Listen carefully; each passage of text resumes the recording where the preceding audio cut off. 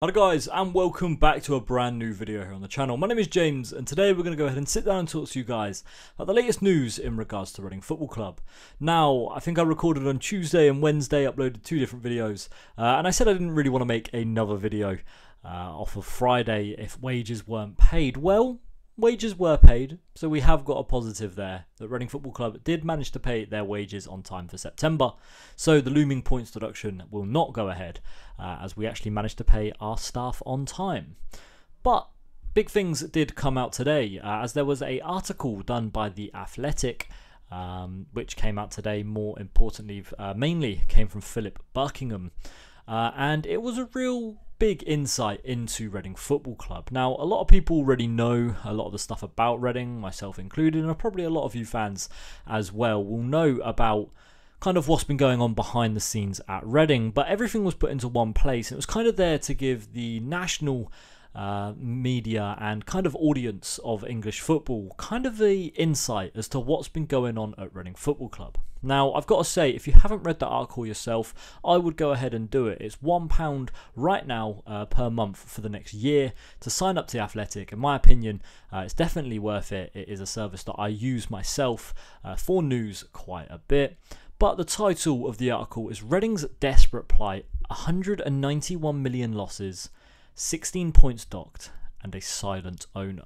Now, we're not going to go through the whole article, as I think that would do injustice and would be wrong to the writers and the service as well that the Athletic produced, but we will go through some of the main points. Like, for example, it was confirmed that Reading's monthly wage bill at the moment is around £700,000, and we were dependent on a short-term loan last month from Select Car Leasing. Now, Select Car did decline to comment on the official, whether or not we did do it, but it has been confirmed that Select Car Leasing were the people that did pay the wages last month. So after we went ahead and said we weren't sure whether it did, it has been confirmed that that is the case.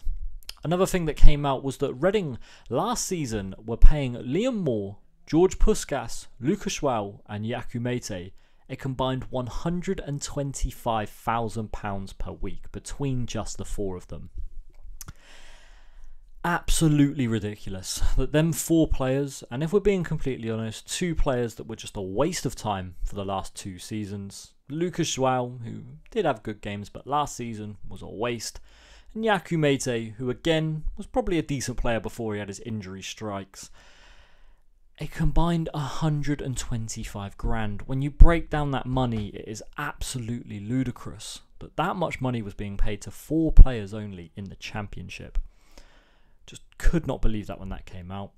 It was confirmed as well that Charlie Savage does have a sell-on clause. It was a 50% sell-on clause to Manchester United. We didn't pay a fee for him, but 50% is a lot of money. That is going to be confirmed that will go to Manchester United when Charlie Savage eventually moves on. Another thing that ties into transfers is that it's confirmed that Reading potentially may have to sell players before January to just raise funds so they'll be able to function as a football club, and it may be below market value and we'll be able to keep them till January and then they disappear. Again, it shouldn't be happening. I mean, there was rumours of Charlie Savage going to Ajax and FC Twente. They were looking at him. Kalen Vickers and Tyler Bindon being reportedly looked at by Arsenal. But the fact that this is even a possibility that Reading may end up selling players now and in October and November and December, and then they leave in January just to get through and survive as a club, it's absolutely diabolical. I mean, today you had statements as well from Scunthorpe and from Sheffield Wednesday where owners are confirming they're not going to be putting money into the club anymore.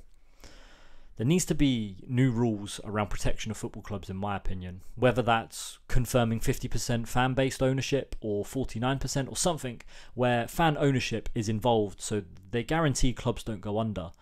There needs to be some sort of clause or contract in there where it's not fair to the football fans. It's the fans that suffer, not the owners. They don't care at the end of the day.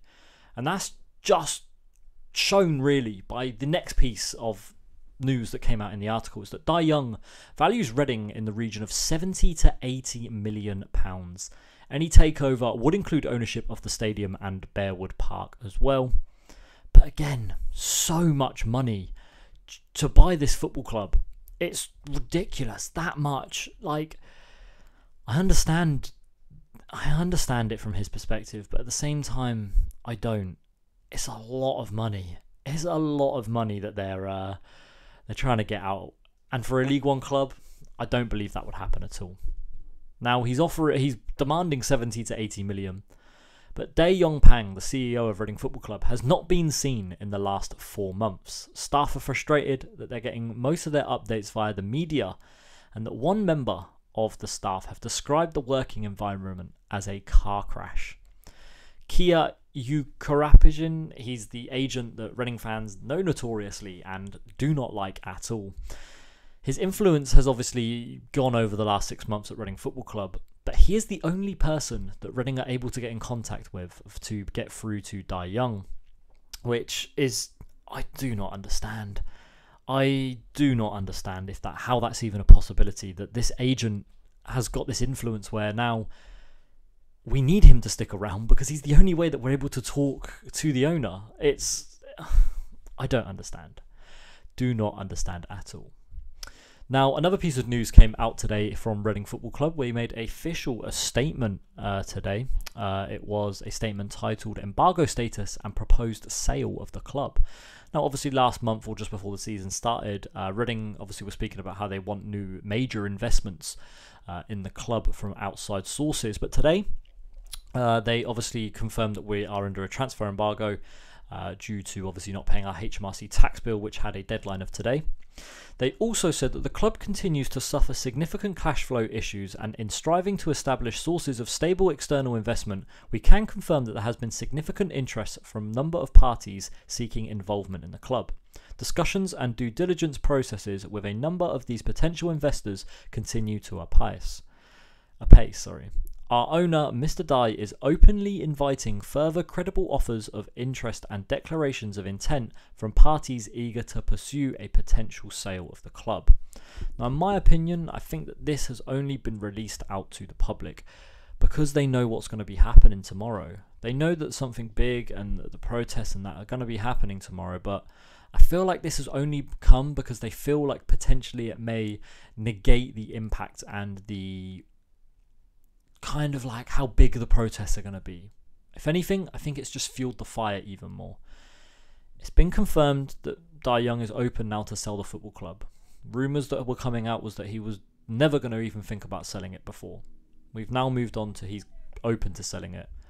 Redbird Capital need to get in there as soon as possible and buy this football club, please. Think about it. One of the best academies in the country, got young, good assets. You got a director of football who clearly knows what he's doing.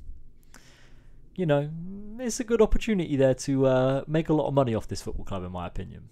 There's a lot of debts, but I think eventually Reading will be able to repay them debts. But look, realistically, it's a scary time right now. People were talking about, oh, I don't know if we're going to fight relegation. In my opinion, I don't know if we're going to fight being a football club much longer. It's a scary time, and the statements today just kind of fully backs them scary statements. The amount of money that this man has put into the football club is careless. The money that he's invested is just in the wrong places. It's careless, and look, he doesn't have a clue, let's be honest. There's multiple confirmations that he doesn't speak barely any English. He needs a translator there.